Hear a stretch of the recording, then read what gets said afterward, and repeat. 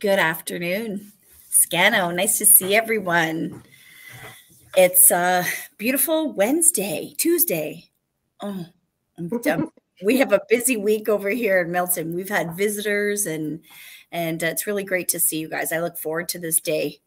We have quite a few people that have reached out to Grandmother's Voice that have expressed that they're enjoying this conversation.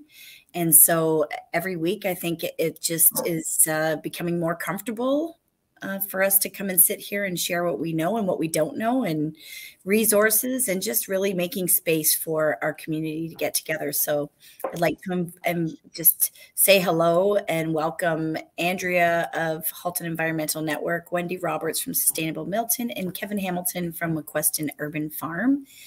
And, we began this collective, we call it, because as Grandmother's Voice begins to grow their community and, our community members are showing up.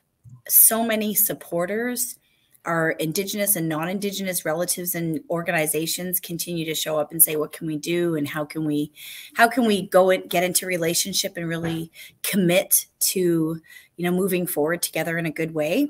This is one of the conversations that we said was really important to have. The environment is so important to us right now, and the conversations and the things that are happening in the real world.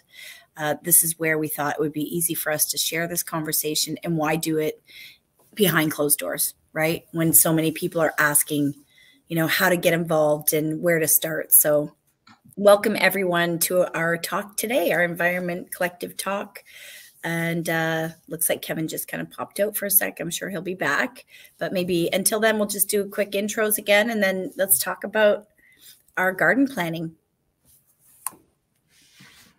I will get things started. So my name is Andrea Rowe, and I am the Director of Sustainable Environments for Halton Environmental Network. So through our programs, we teach people how to grow their own food in a sustainable, environmentally friendly manner. And so today's topic is really timely, as we try all of our messages to be. But now that we've learned how to start our seeds, it's the next stage in the process is making sure you've got your garden plan ready so that you know where to put everything when the ground is ready and the time is right. So I'm looking forward to today's conversation. Over to you, Wendy. Thanks, Andrea. Thanks, Jody. So my name is Wendy Roberts. I'm with Sustainable Milton. We're an organization in Milton with the goal of making Milton a more sustainable community. And a lot of what we're working on and learning as we go is gardening. Anything from pollinator gardens, vegetable gardens, native seed gardens.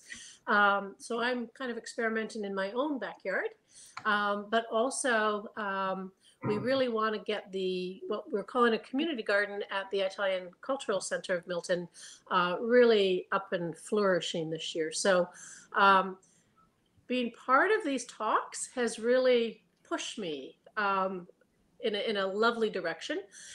So grateful to be here. Thank you. Hello, I am Kevin. I'm working at McQueston Urban Farm all summer long, all the live long day. And down here we've got A to Z vegetables going, and I'm really happy to be a part of this and keep these conversations going with other motivated and inspired aspiring gardeners and brown thumbs and green thumbs and all thumbs in between. Today we're going to talk about some crop rotation and garden planning. We also have lots of volunteer things going on down here at McQueston, and we're trying to get a bit of a list of a group of people that might want to come down and help weed at certain places up in Milton at Country Heritage Farm there. It's country or county? Country Heritage Park. Country Heritage Park, yes. Yeah, and I think that was, Kevin, that was one of our initial reasons as well why we got this collective together, is because there's so many farms and areas that we need to really keep the property going. And that was what our partner or groups, like this collective has said, that, everybody wants to get in it. And then that's the part that's the hardest, is really maintaining and keeping the weeds and keeping things going. So we really hope that through these conversations, we can continue to connect with people that want to get involved. Look in your neighborhood, ask and find out where your community gardens are, and ask where your best to fit into maintaining. And then also keeping in mind that, that really is the medicine part, I think, of working in gardens. That's what I like, is just being able to go out there and just knowing that it's got a huge purpose, but it's also great for your spirit. That's it. I think that's the best thing we can offer, is our time and energy, as opposed to finances and all that kind of stuff. And then the beautiful thing about going around and visiting other farms is you get to see other things in action, learn from other people, and be able to pick the farmer's brain to some extent. Absolutely. And it's a wonderful way to re-engage in a safe outdoor manner as we're emerging, hopefully one day, from COVID, that this is a great way to reconnect with neighbors, meet new friends, meet new people, learn from each other, and contribute to some food security programs within the community as well. So we've got 3 community gardens. Wendy's got one up in Milton. So there's lots of opportunities for people to get involved, even if it's just for one time to come out, or on a regular basis. Please get in touch with us and get involved. And there's a huge demand. I was saw on Facebook, and people who I think living in apartments are desperate for just even a small plot. And like there had to be 12 or 13 just said, where can we go? Where can we go? And I know there's a wait list for the 2 gardens, other two community gardens in Milton. So people are interested for sure. Yeah. There's at least a 200-person wait list long for the Oakville allotment gardens, and something similar in Burlington. So there are lots of church gardens, community gardens, lots of ways for people to get involved. And I'm finding that the more I talk to newcomers as well, that come from agricultural backgrounds, they want to contribute. They want to get their hands back in the dirt. They have knowledge. They might just not know how to translate that to our climate. So they're willing to learn and contribute as well. Yeah. That's a perfect segue into what we're talking about. I was just thinking, a lot of folks that have very limited space and maybe not even soil actually to plant in, but that container gardening, that is definitely one strategy of planning what you're going to grow. So if you're in a really small space, thinking of all the things that you can grow up on the side of a wall or on a trellis. And so originally say for something like peppers, I know a lot of the big greenhouse operations have gone back to peppers used to grow on vines up in the jungles in South America and that. And so you can manipulate peppers to grow like that, or you can get varieties that are more of a vine type variety, and you can just grow 1 liter and they go up and down and up and down and they'll grow. I've seen 40-foot cherry tomato vines in some greenhouses that they just keep on trellising up on wires and down and down. Yep. So those are great things. So if you are in a small space, or just have a small backyard, or there's too much shade and you only have like one sunny spot against the wall on the side of your house or wherever, definitely think about growing things like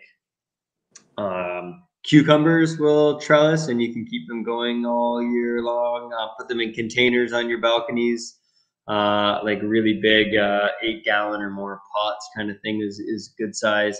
Tomatoes, there's strategies that we can show later on in the season of how to sucker and keep them pruned so they're just growing up one. What else do we have? Beans are good ones that you can trellis. There's runner beans that will grow long vining types. And so with all these things, like just look at, there's bush varieties of different plant families, and then vining ones. So cucumbers are another good one. There isn't one called Malabar or or New Zealand spinach, which grows all season long and gives you a spinach type leaf. That's another good trellising one. What else do we trellis, everyone? Can you trellis some melons? Yeah. At cantaloupe? Definitely a good one too. And like with all these things, like a lot of the cucurbit family, we're going to talk families in a minute. Cucurbits are your cucumbers, your watermelons, your melons, your bitter melon is the other one I think of. They are all trellisers. And with the melons, you do need to support them a little bit. So when the melons are actually hanging, they're pretty strong, but I've seen a lot of people just put sticks up and things to support the melons when they're hanging. But yeah, you can get a lot of food in very small spaces. Doing your make a hammock for them, exactly. You can do them with salad mix is a good one too, because you can put a lot of seeds, and that's a cut and come back kind of crop. So you usually get 3 cuts off of that, or arugula. These tiny, and you can do those in tinier, smaller planters, like those ones that are maybe 4 to 6 inches deep and long, and you can hang them off the side of your balcony too. Those are all good things. Yeah, as far as strategies of planting your garden, there's something called crop rotation, which just means moving things around in your garden. So I got a chalkboard here, and I have all the plant families. But if that was your garden last summer, and you had, I'll just use letters, but B's for brassica. So your brassica family is, that's the biggest one. And that is also the one family that does not have a symbiotic relationship with fungus in the soil. So, and we talked about fungus earlier. You can buy inoculant to start your seedlings, and the more fungus you have in your root zone, the more fungal biomass you have, the more nutrients are going to be made available from what's already in your soil. But that brassica family is one of the biggest ones, and it doesn't have that relation, but that's your turnips, your rutabagas, your kale, your cabbage, your cauliflower, your broccoli, radishes. It's a lot of the food, your pak choys, bok choys, all those kinds of things. And everywhere on the planet that I have been, and I've only not been to one continent, there is flea beetles, which is a pest that is very common. And so the problem with planting, say, anything in the same spot is you're going to have those pests coming up every year. So if I have my brassicas here, I might try and plant them in the exact opposite side of my garden. And if you're in a backyard garden, you're going to have less success with this for pests, because all the flea beetles are going to overwinter in the soil.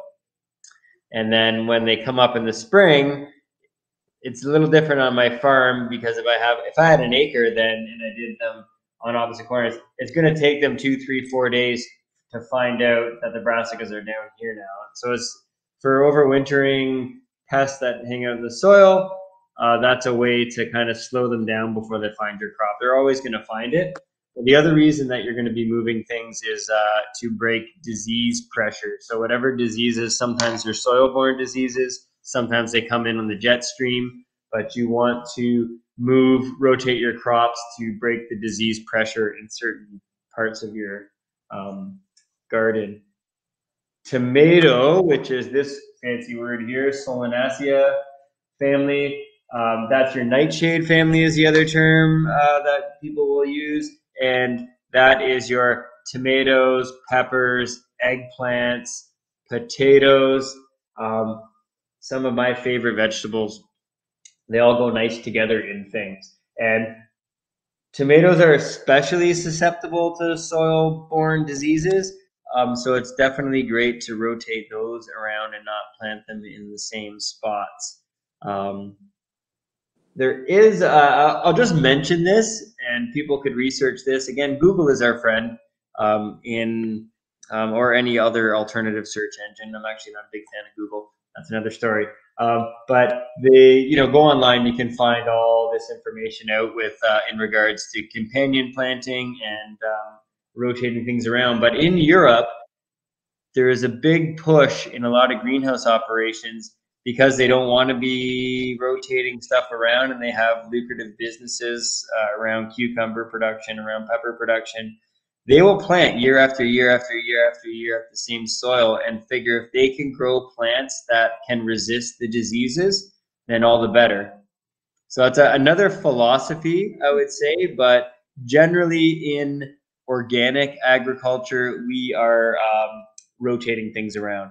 But I just thought I would mention that because if you are in a tight space and you have to put your tomatoes back in the same space, like on year 3 or year 4, or you just don't have an option because you love tomatoes and you want to fill your whole backyard, then there is that kind of strategy you can go for and read into it. And let me know how that goes because it makes sense to me. But if you have the space, it's certainly much easier to rotate things around. So I'm just going to add on to that, Kevin. So people in backyard gardens that maybe don't have the luxury of a full crop rotation plan, even at the square foot gardening level, there are still ways to manage this. And, adding new compost and extra nutrients in, because I guess there's a couple reasons why we want to talk about crop rotation. One is nutrient exhaustion from the soil. So the same type of plant over and over again is going to be needing the same nutrients from that soil to produce healthy fruit. So if you exhaust the soil without adding anything back in, it's not good for the soil. It's not good for your plants. It's not good for human health. The second that you're talking about right now is the plant and diseases, or the pests and the diseases that can become problematic. So if you're going to plant the same thing in the same spot, you just have to be a little bit more vigilant as well around inspecting your plants and being on top of any infestations that you might notice. Absolutely. That's a great point in observational. Really get down and look at your plants. I know one of the biggest problems with the tomato family with that soil-borne disease is that when it rains, so 2 things. If you're looking really close and you see this little white fly, and they're really hard to see, but if you get in really close, you can see this little white fly that gets in and it bites your plant around the stalk. And then right where that bite happens, now it's an open sore, and that's the vector for the pathogens to get in. So when it rains and water splashes on your plant, then you have that sore. So one way to combat that is you can do foliar sprays. So we were talking about compost teas earlier, or there's fish emulsion. There's certain fertility product that you can buy, and you dilute it with water, and you can use a backpack sprayer, or just get one of these spray bottles from Dollarama or whatever, and put your compost tea or your fish stuff or your kelp or your seaweed, liquid seaweed, that kind of stuff, and then you just mist your plants, and that is it creates a biofilm over those little bites where those bugs are. And then you can have it's like a scab, and that will also help. Or you can do like a 3% hydrogen peroxide dilution, and that's another good way with your cucumbers, with everything. And look for those pests there. What was my other point? Yes, with putting the fertility back in the soil. I've been farming for 21 years, and I'm really trying to get all the micronutrients and the macronutrients. So there's 88 minerals you can get. The more compost and stuff that you can put in, the more biology you can encourage in your soil, the better off you're going to be. And if your plant's getting everything it needs, it will generally fight off all those pests and not be susceptible to disease. So those are great points. Vermicompost is really good stuff to get in your soil as well. I'll just go over these families real quick too. So you've got the nightshade family we talked about, the cucurbits, your pickles, pumpkin squash, pickles, pumpkin squash, cucumbers, and melons, and then the legume family, which is that Fabaceae. That's legumes, so that's all your beans. That's nitrogen fixer. So if you can move all those things around, That's great. Allium is another family, which is all your garlic and chives and onions and those kinds of flavors. Can you tilt your camera down just a little so we can see your chalkboard a little better? Amazing. Absolutely. There we go. Yep. So that's the allium family. That's all your garlic and onions and stuff.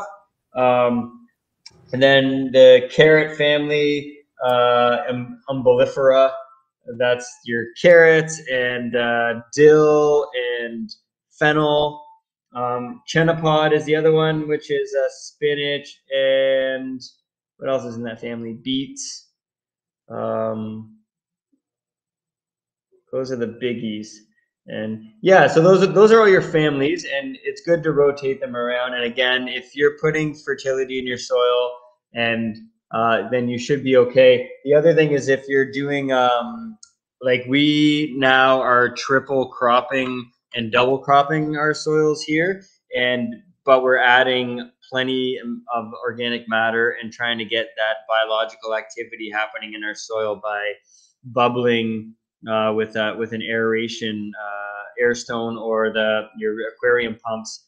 We're making a tea that bubbles for 18 to 24 hours with our compost. And if we have good compost, good living compost, then we're going to be feeding the soil when we water our plants, or we're going to be spraying our plants, giving them those nutrients with a foliar spray. And by having nutrients in that compost tea that get into the soil or get on the foliar spray of the plant, that plant, when it's healthy, there's exudates, which is a fancy way of saying it's producing food that it puts out through the roots to feed the soil microorganisms. Mm-hmm. So when a lot of people say feed the soil, not the plant, but it's a good combination of both that will really help you in the long run. You took the words right out of my mouth. You got to put the nutrients back into the soil, make them available for the plant. So feed the soil, not the plant. You don't want to just sprinkle on your fertilizer pellets and hope for the best. You got to feed that whole microorganism level too. Can I interrupt for a second? I just had a special guest come in and he said he'd like to say hi because he was walking by, but Isaac Murdoch's with us today. Hi, everybody. At our center. Today's our planning day. This is Kevin from McQuestion Farm. He might come out tomorrow night. He's one of our lead farmers. Right on. And today we're talking about the planning and how to plant with what. And beautiful. Yeah, we started this collective with our community in Halton. So Andrea's from the Halton Environment Network. Nice. And then Wendy was here last night. She's one of our volunteers as well. Wonderful. And she's with Sustainable Milton. So we're talking about, creating this collective so that, the gardens can be tended to. And we're just kind of taking care of each other. Amazing. That's amazing. Well, hello, everybody. Hello. Yeah. What are you doing here? And I wish you all the best of luck. Likewise. Yeah. Hopefully I'll get out to see you tomorrow. That'd be great. Okay. Thanks, everybody. Thanks, Isaac. Okay. Take care. I just see a question here in the comments there, Curtis. What to use to remove oil and gas from the soil? What kind of product? Fungus is amazing stuff. The more fungal activity you can get in your soil, so there is inoculants that you can get at a lot of garden stores. The cannabis industry, there's a lot of little garden stores that have popped up that cater to the cannabis. And just go in there and talk vegetables with them. They've created, with the cannabis industry now, they've created a lot of soil gurus and people that know soil biology for growing those plants. But there's really no difference between vegetables and cannabis, and I mean just all those living plants. They all have roots and they all need microorganisms and they all need good biology. So avoiding any of the inorganic fertilizers, the chemical stuff that are all salts, which is not good for the soil and it kills all the microbes. But if you can get some of these inoculants, I don't have one on hand, mycorrhizal fungi inoculant. If you go into any of these stores and ask for that, putting any plant in there is good. And the fungus will start to break those complex hydrogen or the carbon chains and be able to pull apart a lot of that. Like I know what Michael, or what's his name, Paul Stamets, he's a huge mycologist, mushrooms, and they took three piles of petrochemical soaked soil, and they inoculated one with beneficial bacteria, one with then they had their control pile, and then they did one they inoculated with oyster mushrooms, which is just kind of a run-of-the-mill average mushroom that is in production. And it broke up all that oil and gas and petrochemicals. And then when the mushrooms came up, birds came down, and then they started to eat, feed, and then poop their seeds. And then at the end of it, the two stinky piles of petrochems were totally gross with the beneficial bacteria and the control, and the last one was brimming with life. All this plants and stuff came up. There are whole industries that deal with brown soil remediation, and I find it fascinating that something as humble as a mushroom can potentially be the solution to all of this. I would caution anyone who's dealing with contaminated soil to make sure that you do get anything tested before consuming the product. But it's amazing, and lots of research out there that can be discovered and applied to different situations. So if you type in Paul Stamets, Michael Medicinals is one of the companies that he makes mushroom supplements for human consumption. They also sell, I believe, bio bags, which when there's floodwaters and stuff, you can put these sandbag kind of things along rivers and that. And there is mushrooms and things growing in there that help break down any pollution that's coming from upstream. And yeah, he's doing some amazing stuff. Yeah, and I agree, Andrea, like the simplest solutions, the humble little, it's the reason we're here, mushrooms, because that broke down all the soils way back when. And, yeah, it's amazing. Paul Stamets, that's right. Just did a quick little internet search. Oh, cool. Yeah, he is the guru. If anybody gets his book, he's got a few out, but Mycelium Running, and then he does a mushroom growing handbook. And yeah, it is an earth-saving revolution. It's fungus. Mushrooms are the answer. Trees are the answer. Those are great bumper stickers to slap on your car. Because yeah, trees are going to clean up our carbon, and all that fungus exists symbiotically on the roots of the trees, and it's sharing. Fungus is a hollow tube through the soil, and it moves nutrients and it chelates in the crystalline structures of all our sand, silts, and clays, and breaks that up and makes it biologically available for our plants. So it's really powerful stuff, and it's you just need moisture and you need inoculant. Yeah, and it's great for our gardens, absolutely. So yeah, I hope this helps everyone. It was a quick so let's talk about, now that we know what the families of plants, what the broad categories are, how do we plan for what follows what in the cycle of things? Because I know that in square foot gardening or different other smaller space methodologies, they want you to move from square 1 to 2 to 3 to 4.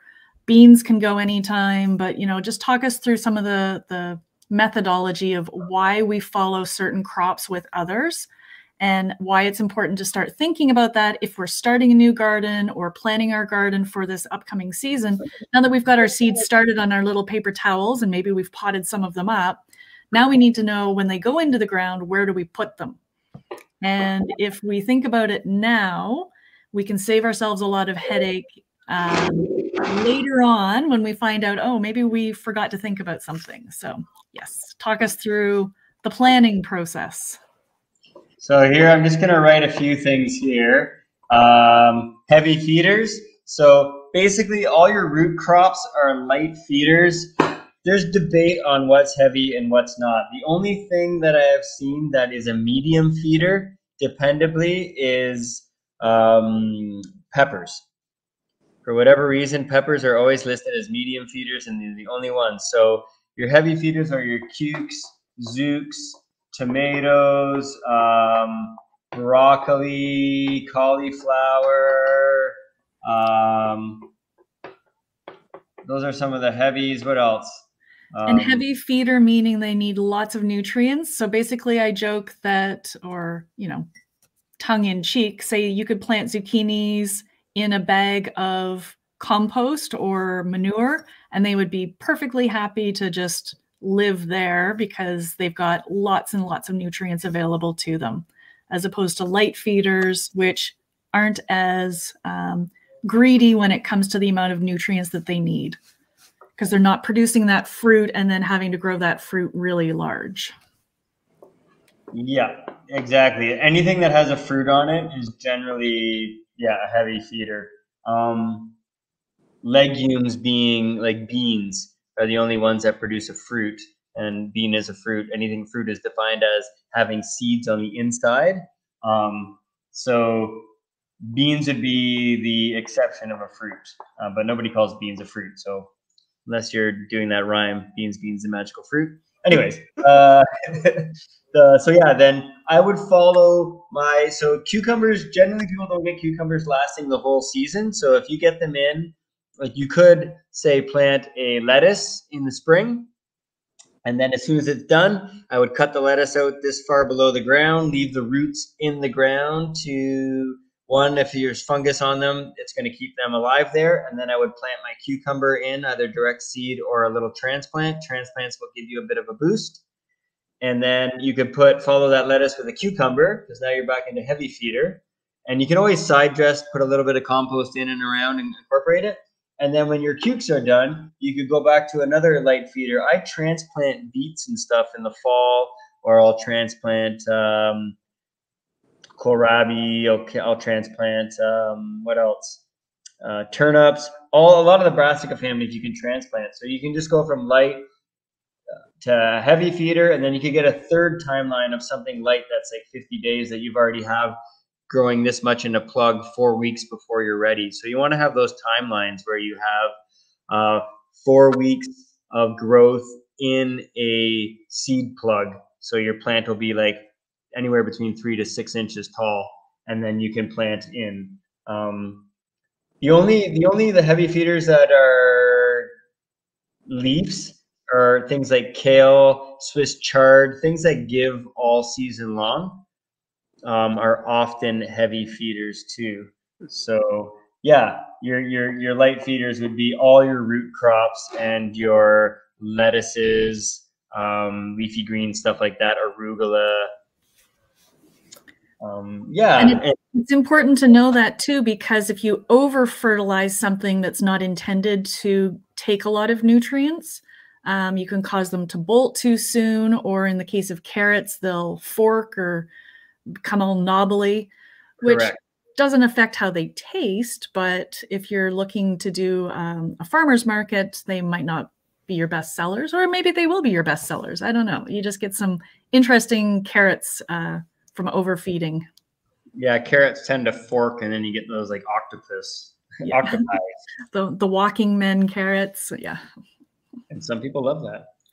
Kind of fun. Yeah. So that's definitely like beans and stuff like that. I don't put lots of fertility in. Again, the biology is more important, I would argue, hands down, than fertility, and that is not common knowledge. This is like new soil science that we're just starting to figure out. The soil we extract from is under the monster muskie. Good soil. Yeah, if you have access to fish too, yeah, and you can put that in your compost, that is amazing stuff. Some people take that fish waste and they will ferment it in buckets, and you'd think it would be smelly, but when you ferment it with a few like molasses or simple sugars in there, you can make amazing biologically rich and complete foliar sprays, and then dilute that into your garden soil. I don't know if that's what you're referring to, Curtis, but yeah, fish waste is amazing. And if you know anybody that is local doing fish, that is gold, and they're usually just chucking it. So it's essentially a free gift to make your garden amazing. My great-grandfather always used to toss the leftover fish byproduct after a meal into his rose garden and his veggie garden, and always had award-winning gardens. Yeah, there's so many things we can do, and I'm a big fan of experimenting because like a lot of our weeds are more nutritious than our annual plants. And really quickly, I just have this theory that we're eating mostly annual plants, things that grow once, give us like a broccoli, and then it's done. And I think that might have something to do with our lack of long-term thinking. We're always eating so many annual plants and not these perennials that have the deeper nutrition, and then we don't have maybe that connection. That's just my theory. But oh, where was I going with that? I don't know, but while you think about that, we're trying to start a food forest in Oakville because I've been very, I don't know, this whole world of permaculture, it seems so mysterious, and yet at the same time, it's so obvious that why aren't we planting more fruit trees and berry bushes that we can harvest like from April through till the frost instead of water intensive annual crops.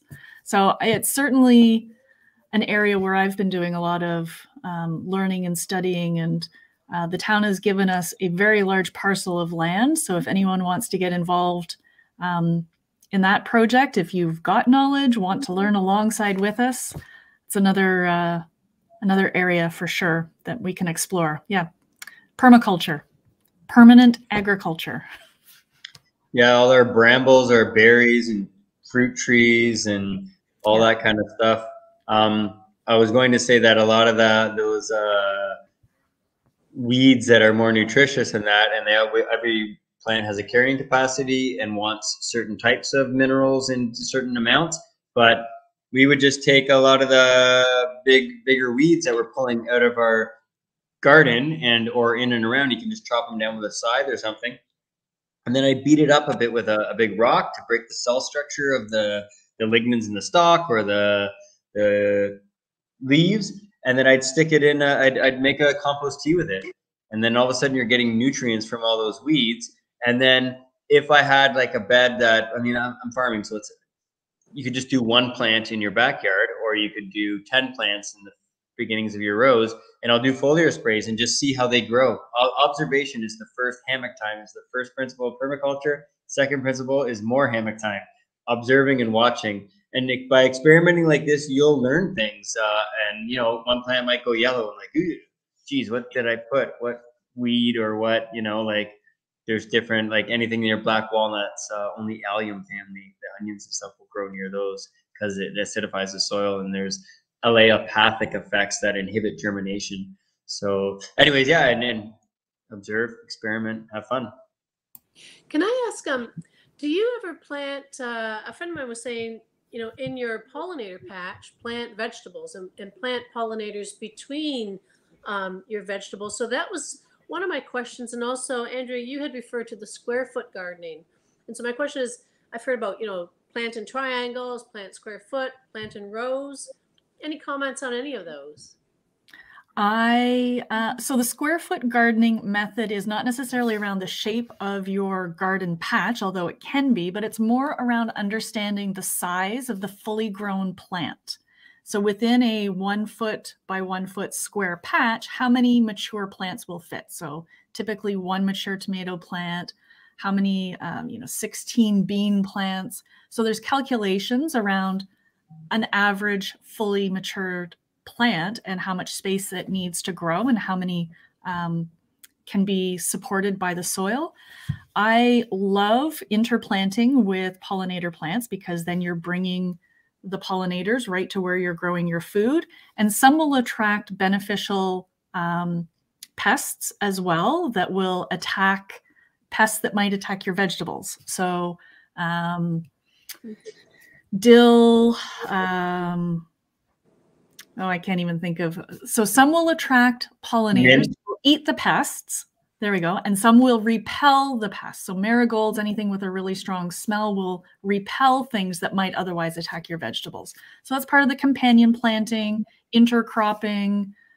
There's lots of different terms for doing it, as opposed to monocultures, where you're just planting lots of the same thing in one spot. I love to just, it makes it beautiful. It produces the biodiversity of insects that you need for your plants as well. Does that answer that question? And then some flowers last all season long. So if it's in the middle of your bed, then you have that root mass that if it's inoculated and has that fungus, it's going to share with all the new roots that come in. And if you're popping things out and then transplanting things in because you're double cropping, then you'll always have that intact soil with that fungal biomass.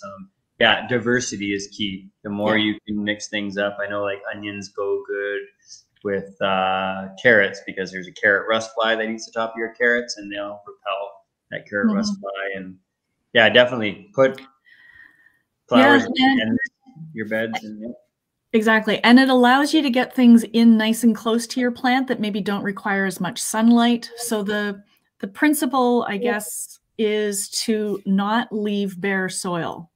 So you want to plant lower growing things underneath some of your taller plants as well, so that there's no soil erosion. I know we're running out of time, Jody.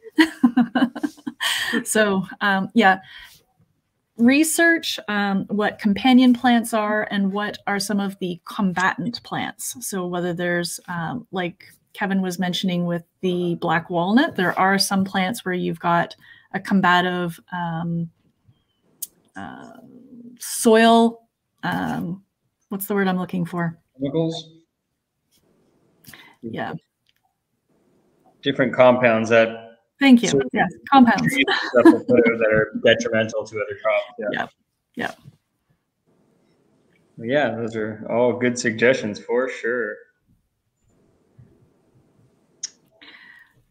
So yeah, so, Jody, I see that you're back. If there aren't any questions or comments, shall we wrap this up, or do you have any closing thoughts as well, Kevin, about crop rotation and planning? The conversation, you guys can see the conversation that's been happening in the chat. A lot of great information here. We've been having our own conversations in the background too around it. So good content. What an amazing group. Exciting to get planting. The sun is shining here now. I feel like looking outside is just, it's ready. But this weekend, our group is gathering. So we're getting ready. My eggplant, you were right. Be patient. Never give up. Good things take time. The eggs work very well. Amazing. And yes, the fungus is among us, Natalie. Yeah. I like that. Fungus is among us. I love it. Yeah. So let's go get planting, everyone. Like Curtis says. How exciting. Wonderful. Thank you so much, Nyawa, for joining us, and Nyawa for supporting our learning, my friends. And for those of you who are in the Halton or in the GTA area, Isaac Murdoch is here to speak about his revolution of the heart. And he's got a guest with him. And we're really excited to have them in our space. Last night was a really beautiful gathering, and we were very excited to find out that Isaac woke up and thought that he should paint our center. So we are so honored that he's here, going to paint his picture of Josephine, the water walker, on our wall at the center. And last night was wonderful. So we look forward to hopefully seeing everyone on Wednesday night here at Country Heritage Park. And we'll see you then. Thank you, Jody, for hosting. We also, I forgot, we also have our fair this weekend. Oh, yes. Yeah, our Indigenous fair, where we'll be doing some planting of our seedlings too with our young ones. So you're more than welcome to come and visit for that as well. Friday, 12 to 8, and then Saturday from 10 till 6. So we'll see you. See you next week. Bye, everybody.